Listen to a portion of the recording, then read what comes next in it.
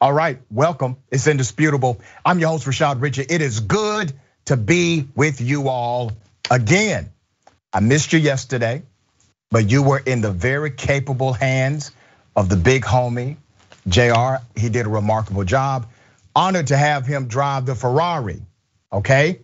And David Schuster. Listen, these guys are pros all day, killing it. But I'm back. Now, I can't tell you exactly what I was doing today, but something big is going to happen in about 2 weeks, and I can do the big reveal. But I will say this, because I love you all so much, that I did not stay away for 2 days like I was supposed to. I hopped my behind on the plane at 3 o'clock in the morning to come back to the studio at 7 a.m. so I can do pre-production with my team and be with you right here live. So if I'm a little loopy today, it is because I have been up for 24 hours straight, okay? All right, ladies and gentlemen, my first story for today, in a minute, breaking down news of the day.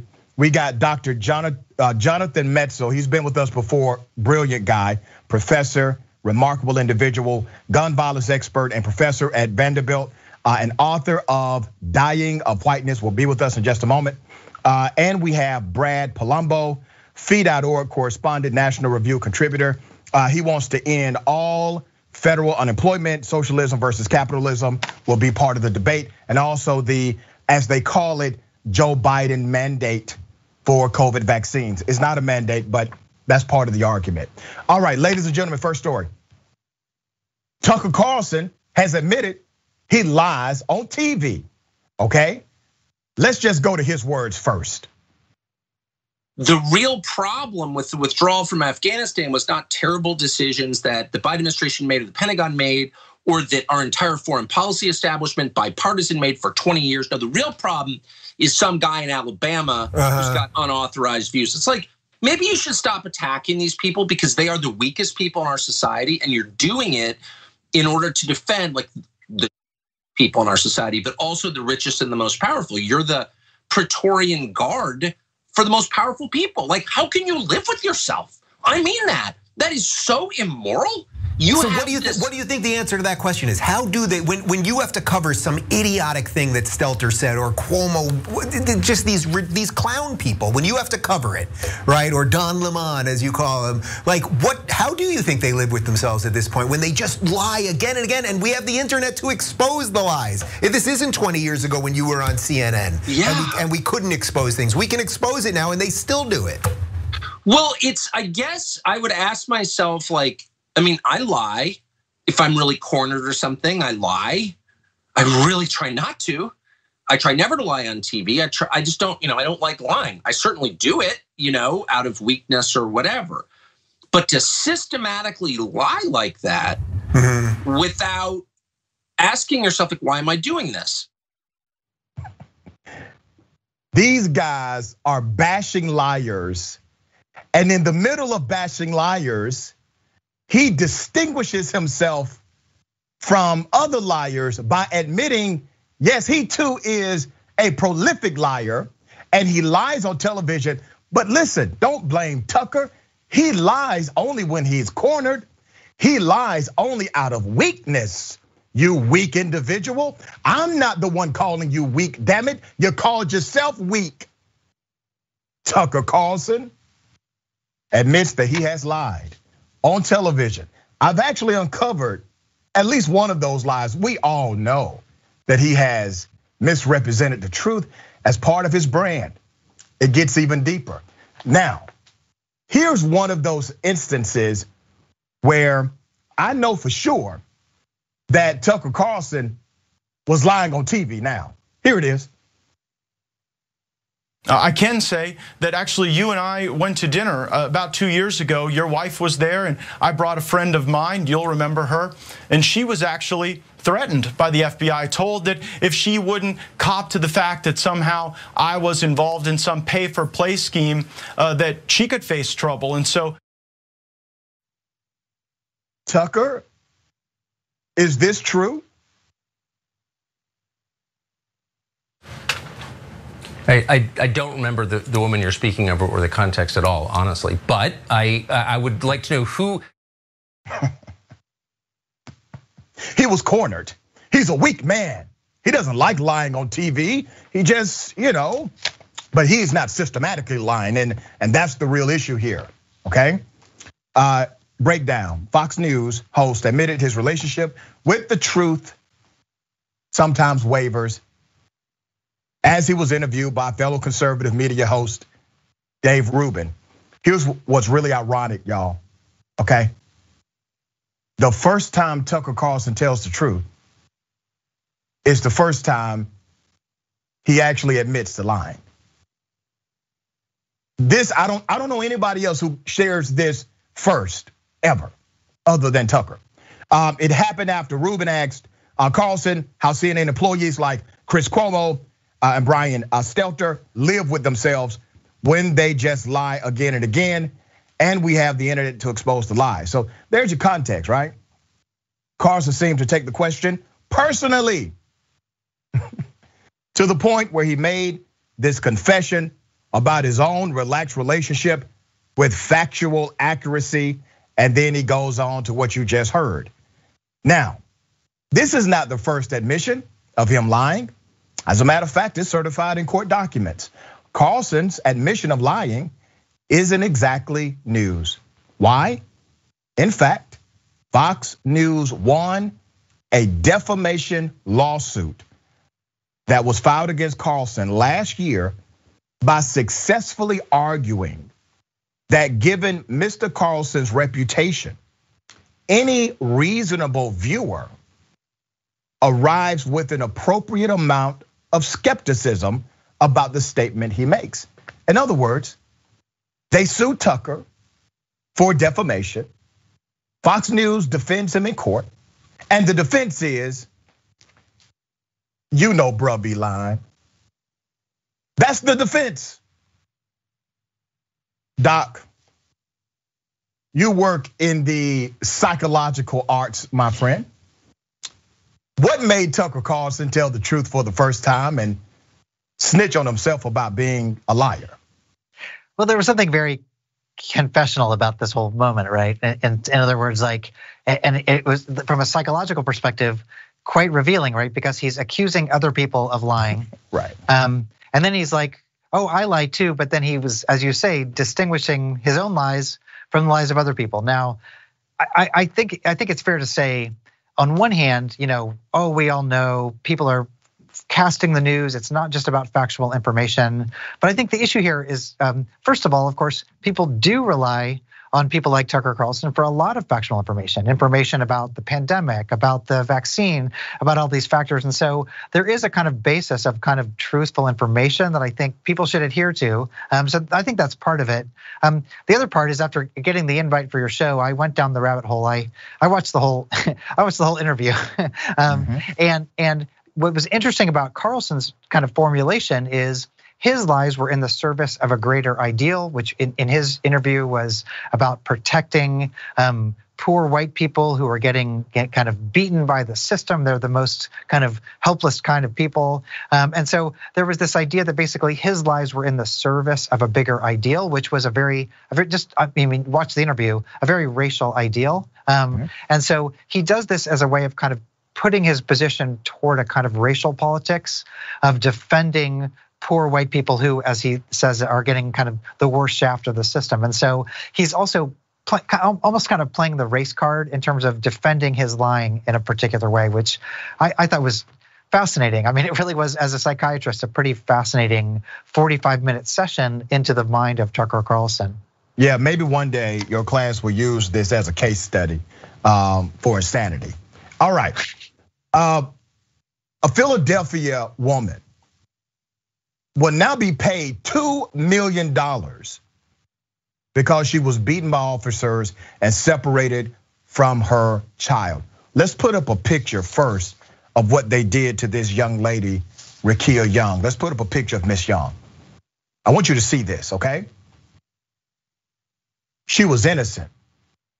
She did nothing wrong, committed no crime. Let me give you some background. This happened in the city of Philadelphia. They will now have to pay Ms. Young $2 million because she was pulled from her car, beaten by officers. Why did this happen? Because she's driving unknowingly into a large demonstration. She's not part of the demonstration. She's not a protester. She's a mother trying to get her family home. And so she decides to turn around. Well, the cops weren't having that. Oh, no, no, no. Obviously, this is a threat, right? She's a nursing aide. Ms. Young was headed home in the early morning hours of October 27, 2020, when she unknowingly drove into a large protest over the police killing of Walter Wallace Jr. She tried to make a 3-point turn to get away from the tense scene when officers smashed out her windows with their batons. Both she and her nephew were beaten, but neither were charged. Her hearing impaired toddler lost his hearing aids during the incident. I want to remind you, this is a protest about police misconduct. She's not even part of the protest. She's trying to avoid the protest because she's trying to get her family home. She has a baby that's hearing impaired. She has her nephew in the vehicle. She's a woman, she's a mother. She's just trying to get home. I want to show you a still picture of the police surrounding her car. Now that's scary. Anyone would be terrified in that situation. Here's another photo of her toddler being taken away from her SUV. Remember, she committed no crime here, okay? And I'm gonna show you again what they did after breaking her window and forcing her out the car, what they did to Miss Young. Here's a picture of Miss Young again. Victim of police brutality just because she was near a protest against police brutality. That's culture. That's a culture of policing. There's no sensitivity here. There's no care for human life. They're not concerned about the children being inside of this car or a toddler who has a hearing impairment. No, did not matter. While the toddler was separated from his mother, a photo was taken of him with the police. The photo would be posted by a police Facebook group. So let me tell you what they did. They separate the mother. This is how diabolical these guys are. They separate the mother from the child. The child is now just wandering around, no shoes, can't hear, hearing aids are lost somewhere, and they are beating up this child's mother. And so a cop is carrying around the child. Show the picture. The National Fraternal Order of Police posted this picture of what they created. The cops created this right here.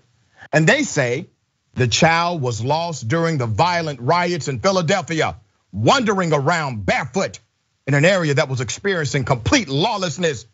The only thing this Philadelphia police officer cared about in that moment was protecting this child. We are not your enemy. We are the thin blue line, and we are the only thing standing between order and anarchy. Hail to the no. You are the anarchy. The reason why that child is barefoot and wandering around is because of those lawless ass cops who broke that window, beat up that mother, beat up that nephew, allowed that toddler to roam around with no shoes on and could not hear anybody talking to him, and then you use it for propaganda. No apology. Propaganda for you. Now the city has to pay this family $2 million. Doc, I'm sorry, man. Stuff like this infuriates me. Because it's infuriating. I mean, it highlights all of these bigger issues. I mean, certainly the issue in itself. I mean, you've just shown pictures of a crime against 3 innocent victims, and so in that sense, there's the crime itself, which is infuriating, and I think I think fury is a justifiable response. Absolutely, these are people who are helpless. A nurse's aide and her family just trying to get home. So there's part of it, but there's two other layers here, right? That make it even more upsetting. One is, of course, she was guilty, not just because she's a motorist, she's a black motorist that's driving by. And so there was this kind of guilt of association. She's linked to the protesters. And then she's in a car, right? And so think about what happened after all of this is happening is that, states across the country legalized people driving into protesters, right? And so the kind of symbol of a car in relation to a protest is something that also is very charged because there were all these laws that happened across the country that basically said it's okay to drive into protesters at times like this. And so in a way, just the layers of kind of racial politics surrounding this and what it means, and also what it means in the context. This happened October 2020. And since that time, it's kind of like protesting while black and driving while black. These are both things that are being pathologized by the system, while at the same time enabling the rights of white motorists to basically run over protesters, in different situations. And so there are levels of fury and frustration here that are much bigger than just the actual event itself, which again is pretty horrific. Well said. Let me drop some of these names. Sergeant David Chisholm, a 13-year veteran who worked in the 26th Police District, was fired for violating departmental policies, including inappropriate communications or conduct while on duty, use of force, and lying or attempting to deceive during a departmental investigation. Police officer Darren Cardos, a 7-year veteran who worked in the 19th Police District, was fired for excessive use of force and physical abuse with a baton. 15 other officers are currently awaiting disciplinary proceedings. 15 other cops, 1 woman, a baby, and a nephew.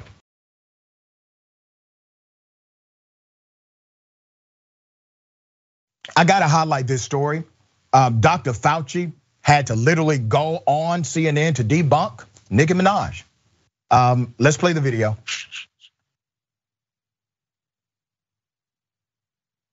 Pop star Nicki Minaj tweeted yesterday that she's not vaccinated, she's doing her own research, and then she shared an anecdote I found rather unbelievable, to be honest, about alleged side effects that her cousin's friend supposedly experienced in Trinidad. I wouldn't normally even ask you about this. I want you to address what she said, because for anyone out there who has any questions about this, Dr. Fauci, is there any evidence that the Pfizer, the Moderna, or the J&J vaccines cause any reproductive issues in men or women? The answer to that, Jake, is a resounding no.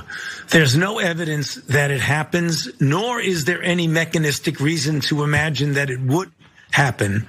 So the answer to your question is no. There is a lot of misinformation, mostly on social media, and the only way we know to counter mis and disinformation is to provide a lot of correct information and to essentially debunk these kinds of claims, which may be innocent on her part. I'm not blaming her for anything, but she should be thinking twice about propagating information that really has no basis as except a one-off anecdote, and that's not what science is all about.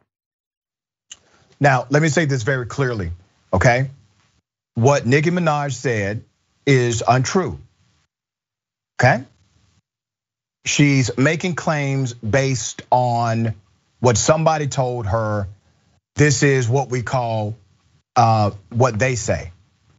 People do this all the time. They say, well, they say, and they make up something or repeat something. Well, who in the hell, who is they, okay, right? If they are not connected to a medical background, to a scientific research background or infectious disease background, I don't give a damn who they are, all right? I know how to follow science, which is called the field of study. Now, I'm not doing this segment to bash Nicki Minaj. She's an artist and she is well within her rights to say what she feels is true for her. And it was in a conversation format. But I will say this to all artists, and I know a lot of them personally. You have a significant platform. What you say is not in the silo. Your words do not exist in a bubble. They influence masses. With that level of platform comes a significant level of responsibility. Doc, we got about 1 minute. What are your thoughts? I think we live really in a crazy time right now. I mean, if 2 years ago you would have told me that I'd be on TV talking about a segment where Dr. Fauci, Nicki Minaj, and the word testicles appeared together, I would say, man, what planet did I live on? I mean, land on? That's kind of where we're at right now. I thought Fauci actually handled this incredibly well. He did not go after the messenger. He was very empathic. He said, she might believe this. Let's have a conversation about it. So it was not an attack. He basically talked about social responsibility, about platform. And I also think he used it as an opportunity to address some of the misinformation. I mean, there is all this fake information out there about reproduction and vaccines. And so he used an opportunity to basically say there is actually no mechanism that connects these in a way that I hope was not, I mean, I don't know what Nicki Minaj's response was, but it did not seem to me to be condescending. It seemed to be, let's have a conversation and dispel some of these myths. Agreed. We got more on the other side. It's indisputable. Stick and stay.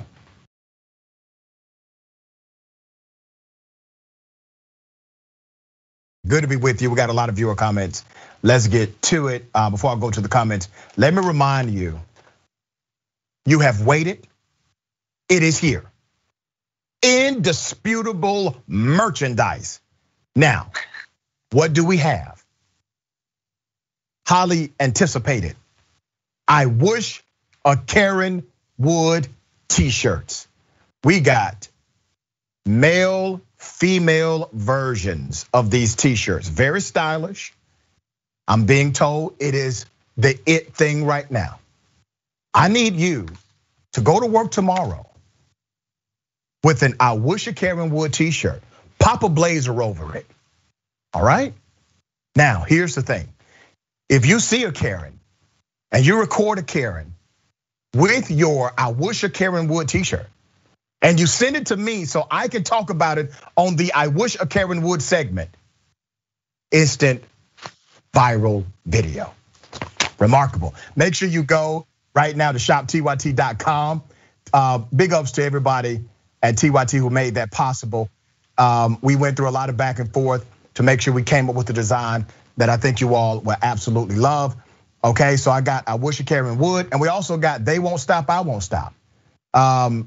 They Won't Stop, I Won't Stop tees are on there as well at shoptyt.com.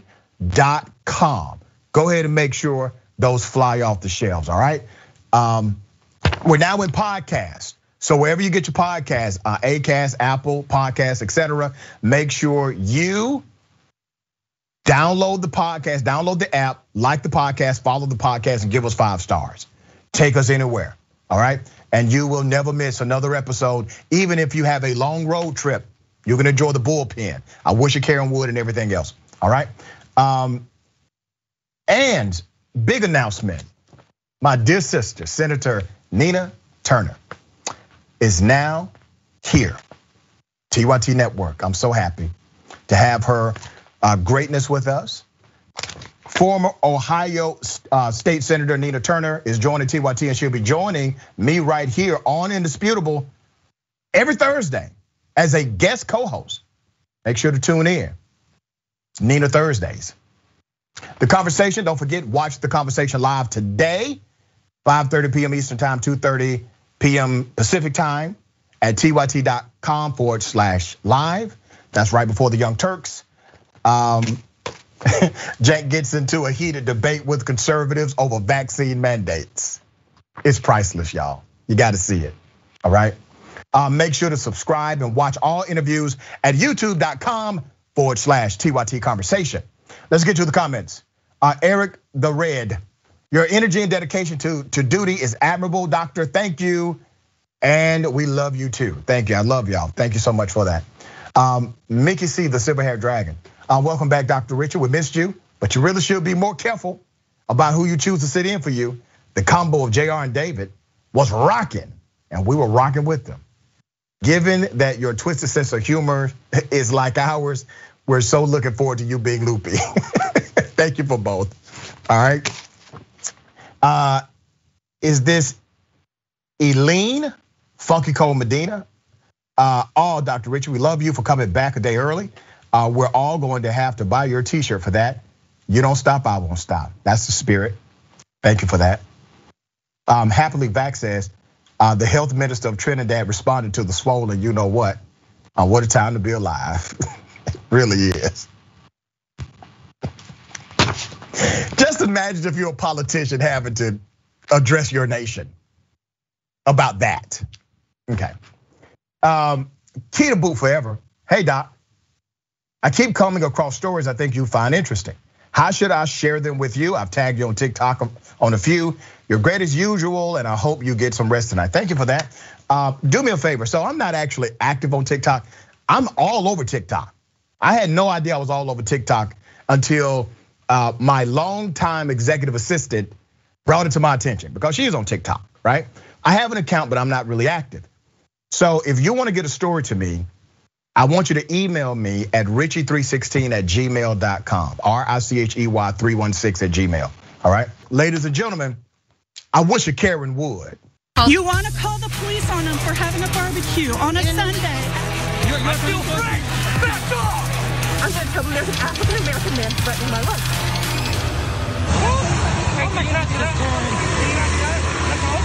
Hey, can you let go? Can you let go? What are you doing? Let go. Every Black Lives Matter, not the ones who are criminals, who are watching. All of them, all lives matter. You're a Christian woman. All lives matter. All Black Lives Matter. Yes. Not just you know who heads that up, and you know who's. I'm holding up this flag right. I'm holding up this flag right now. You know who's in charge of BLM? I'm holding up this flag. But do you know who? Because I believe Black Lives Matter. Do you know who represents BLM? It's 2021. It's 2021, and you're holding up a Trump 2020 shirt, okay? What are you talking about? Do you know who runs the Black Lives Matter? They're terrorists.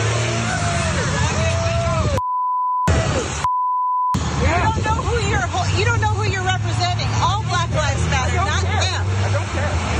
From the womb to the tomb. You can stop talking. I don't care what you have to say. You should care. No, I don't. Hey, who's the head of this? Greg, get control of yourself and let go of my flag. Let go of my flag, lady. Lady, let go. You should get informed about who you're supporting. Lady, you need to get control of yourself. I wish you would be an adult. Be an adult. I'm not going to stop him. You're an adult. You have kids. You're an adult. Act like one. Act like one. Act like an adult. Oh, sad. Yeah, Donald Trump, Karen, this is sad. So while you're calling Black Lives Matter terrorists, you're wearing the name of a terrorist on your shirt. Donald Trump radicalized domestic terrorists to attack the US Capitol. Number one. Number two, you claim to be a Christian woman. And this always takes the cake for me, because I guess her Christianity gives her even added privilege to tell you what lives matter and what lives do not. Because she clearly said, no. You know, black people matter, but not those black people, and not criminal black people. No, those lives do not matter. Madam, I want to remind you that in your Christianity, Jesus or Yeshua is a man of color. Number two, he was noted as a criminal. He had a warrant for his arrest and was captured by the authorities. So based on your definition of what lives matter and those that do not, Jesus, who you proclaim to be your Messiah, would not have mattered to you if he were here today. Okay, also, according to the journalist Kyle Land, people were riding by screaming homophobic slurs to the protesters. This individual was berated, obviously. You see what happened there. Doc, why do people do this? Why does she commit an act of criminality herself by physically accosting this peaceful protester?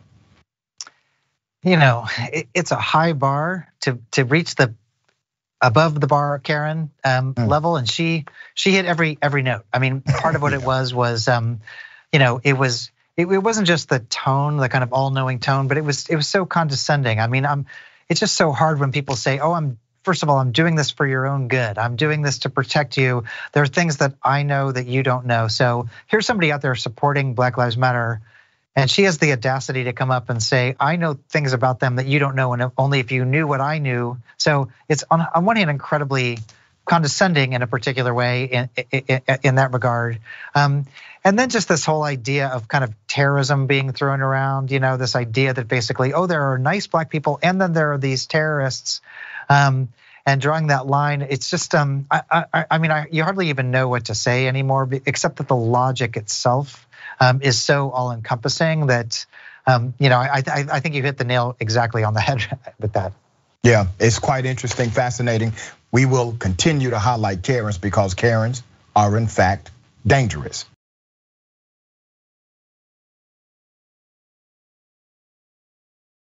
I want to highlight this story because it gives us a very pure opportunity to have insight into the psychology of others, okay? This person was not putting on for a camera. This individual was not pontificating on a news program. This person was at a bar saying what he felt was true, okay? Here's the video. It's a very sore subject for me. Okay. You want me to stick a needle in your arm? You can do that too. Honey, you relax. It's a very sore subject for me. Thanks, man. Okay. The way I've seen the world go down is disgusting. If no one's talking a lot about it, don't come and stop talking about it. He did not. Because no one's talking about it and it's disgusting. And no one wants to talk about it. Everyone. Stop. No one's talking. No, I'm not talking. You're right. You're right. So shut up. I know. Everyone shut up. Everyone shut up. No, you shut up. No, I am shutting up, but everyone else shut up too. Everyone else shut up too. I know no one else is talking. Exactly. Honey. Stop. Right now, No. you're causing me to talk more. Because no one else is talking exactly. It's enough. And everyone knows it. Enough. It's maiming and killing people. You want something? Honey. I'd rather do heroin than I'd rather put a vaccine in my arm. I'd rather take a shot of heroin. Honestly, God. I'd rather take a shot of heroin. Honey.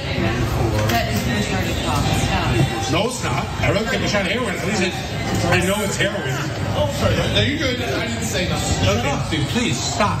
No, you. No, I'm not stopping. He did not tell you anything about. No, but you brought that up, and I hate the fact that you brought that up. Can we apologize for bringing it up? Yes. Okay. Thank you.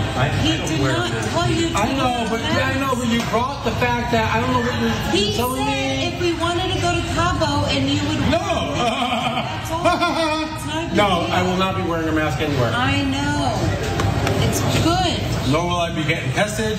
Okay, we're good. Okay, thank you. Thank you. It just gets my blood boiling. Stop. Can you look at me? The sadness. Can you look at me? Yes, I love you. Look at me. Stop. Disgusting. Stop. Okay, I know first appearances, this guy's anti-vax and anti-mask, right?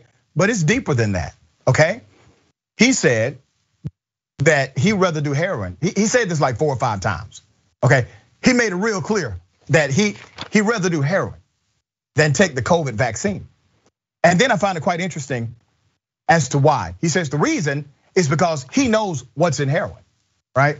Now listen, I don't know what's in heroin. I can research it, I can Google it, and I can tell you what it says. I don't know what's in it. You know why I don't know what's in heroin? Just off the top of my head? Because I don't use it. That's why. But if you do use it, you probably know what's in it. Or if you have used it before, you are likely aware of all of the ingredients and everything involved. I'm just speculating here, okay? Now, here's what I want to do, because I think there's a deeper story here that we must analyze, and that's why I have a psychiatrist on the show today. I think it's important that we listen to the heart of people rather than their words, okay? Now, his words are saying, I don't want COVID-19 vaccinations. His heart is saying, I would like heroin. Doc, am I wrong here? Is that too much of a leap here? The guy said it like 5 damn times. He wants some heroin. Well, and also he's drinking rosé in a bar, right? So it's like stuff like this gives rosé a bad name, it's just an innocent bystander here. But yeah, this was like one of these like kind of, naked moments, right? This guy did not know he was going to be on television, and now he is, right? And so it was a pretty interesting moment. I mean, certainly, I think one thing that's important about this is this idea that heroin's been around for centuries, but this vaccine is, the anti-vax movement likes to call it an experimental vaccine. Now, I can't tell you how untrue that is. Actually, the technology that's in the Moderna and Pfizer vaccines, the vaccines we use in this country, have been tested for 20 years against different viruses. They were part of an unsuccessful HIV virus, a bunch of other viruses. So these vaccines have been tested, and one of the things we need to push back on is like, this is just some new technology that was invented yesterday. That's absolutely not the case. I would dare say there have been many more clinical trials of the RNA technology in these vaccines than there have for heroin, right? And so these vaccines have actually been probably more tested than heroin. But I do also think that you're right, that it's important to look on a deeper level at what are the fears that people bring to this. I mean, why are people so afraid of the vaccine? What is it about a mask that is so upsetting? And I think part of it, as you can hear here, is it's not just about the science that was a little ridiculous. It's also about being told what to do, having your quote unquote freedom and liberty taken away from you. But this guy, I don't know, the way she talked him into getting the vaccine was to go on a trip to Cabo, apparently. So if that's what it takes, let's all go to Cabo and get vaccinated or something. But again, I think you're right that it was a moment that kind of we got to see into the kind of the logic or the false logic that people apply when they're being told what to do, and in this case, get a vaccine. Yeah, that's a great analysis, Doc. Or he just wanted some heroin. Yeah. We got more on the other side. It's indisputable. Stick and stay.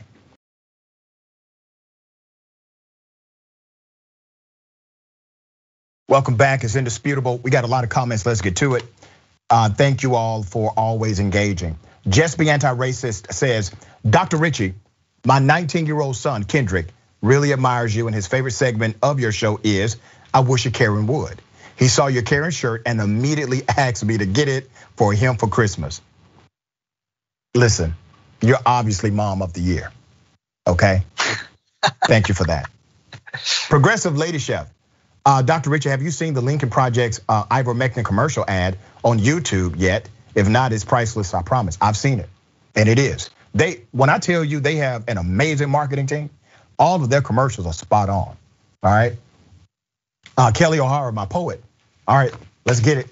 The Trumpers were big mad, signed their petitions, and went after Gavin with great admonitions. The man that they chose for repeal and replace tripped over his feet and fell flat on his face. Let's break out the juice, ice, vodka, and blender, and cheer all together. Down goes Larry Elder. I love it. She says, this was my last one about him, Doc, I promise. I wrote it on Friday, hoping it came true. Or Kelly, it came true because you wrote it on Friday. All right, thank you for that, bars. YouTube Super Chat. Bernie the Kiwi Dragon, maybe it's because I just got off my train, but Trump supporters all like stand behind the yellow line on the platform and tell other people to. Problem is, they're always facing the wrong way. One of the saddest stories you'll ever hear. 12-year-old kid killed because a cop broke protocol and did a pit maneuver against an entire family, basically. Let's show the picture of this 12-year-old young man who was killed. Leadon Boykins. This happened in Georgia. 12-year-old boy was killed in a vehicle crash that occurred when a Georgia state trooper used a pit maneuver to end a high-speed chase. It gets deeper. The young man was a passenger in the car, being driven by his neighbor, a 35-year-old Charlie Moore. They were close, the family was close, while Georgia state troopers chased the vehicle on September 10th. That gives you some background. Now, I also partially blame the driver. Don't miss that, okay? I do. I also blame those who took an oath to protect and serve. I also blame the cop who engaged against this car, contrary to department standard and protocol. And now a 12-year-old kid is dead. I'm gonna give you background. Mr. Moore, along with his young son, were giving Boykins a ride home when they were pulled over at 1 a.m. for speeding. However, Mr. Moore refused to lower his driver window or produce any type of identification. That's according to the police statement, okay? The unnamed trooper called for assistance and a deputy responded and broke Moore's window. Moore, a black male, allegedly told authorities he was a sovereign citizen and drove away and led police on the chase. Moore was reportedly afraid of what the encounter with the police might turn into and tried to call 911 during the chase so sheriffs could intervene. It gets deeper.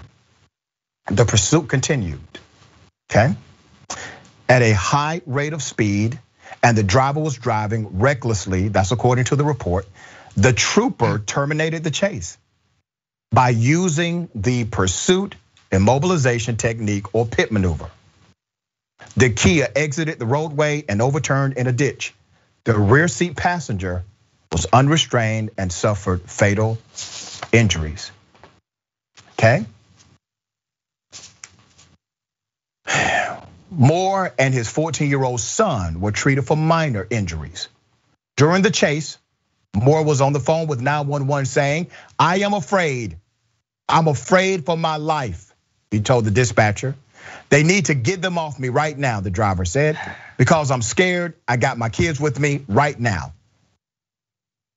After the car was forced off the road, you can hear Moore screaming at the young man who was dead.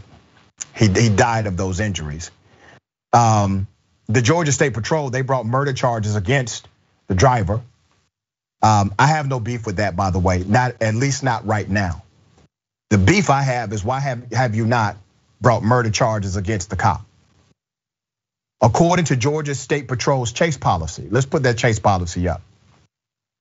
Troopers are supposed to consider several variables when doing the pit maneuver, including if children are in the car, and must consider several methods of stopping a vehicle before performing a pit maneuver. No evidence of that happened.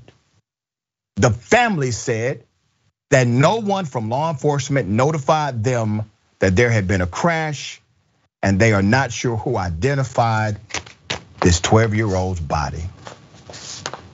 Okay? You have an adult named Charlie Moore making an unwise decision, bad decision. He may have been in fear for his life.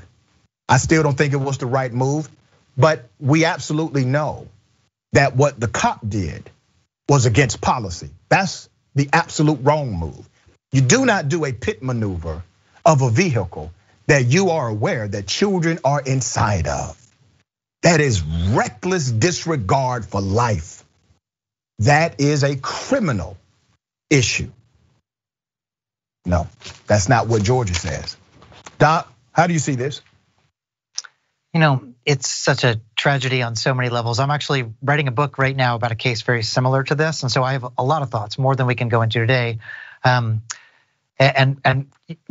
first of all, let me just say there's much more to this story than what we know. But I will say, just based on what we know, there are all these layers, right? On one hand, the driver doesn't roll down his window, and then interestingly claims sovereign citizenship, which we can talk a lot more about that, but that means something very particular. It's something that has white supremacist history, but also history of kind of fascist politics history. So why did he claim sovereign citizenship? Why didn't he roll down his window? Those factors, that's part number one.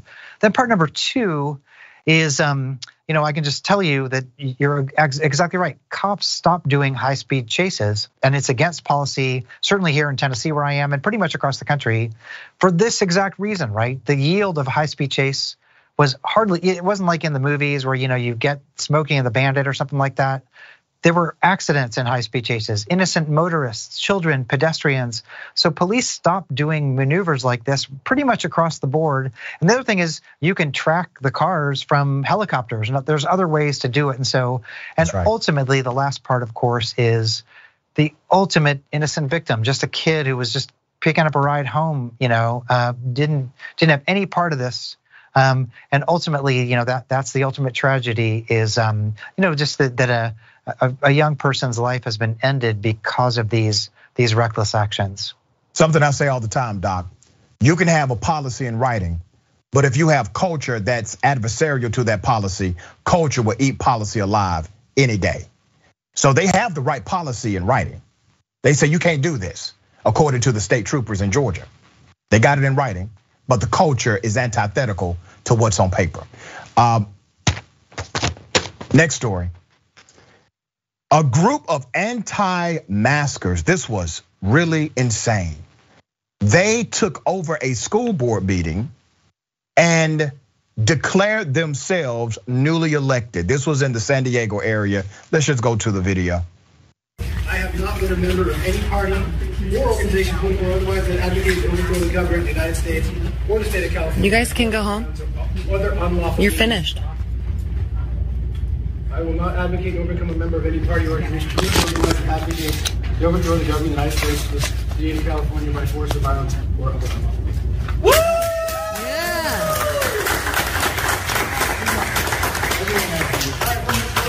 Sergeant Thomas, Technical Police. Sorry, it's not time for you to speak. Okay, well, all I need is if you guys can just move it. No, they need to vacate because they actually have lost their jobs. Okay. So this is the new board.